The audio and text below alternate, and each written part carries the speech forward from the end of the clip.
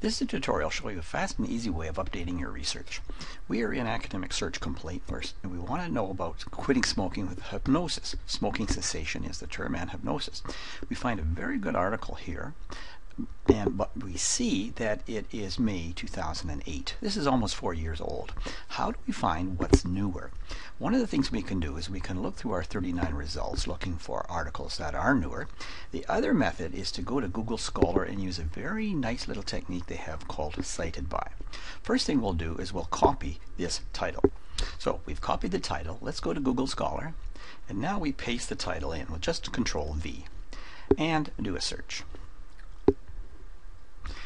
The article we looked for comes up first.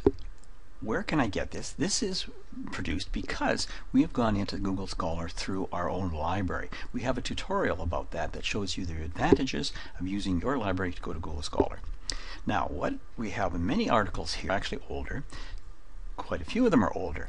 The method I want to show you is this one here, Cited by 36. This article was written in 2008, so cited by means articles written after this cited.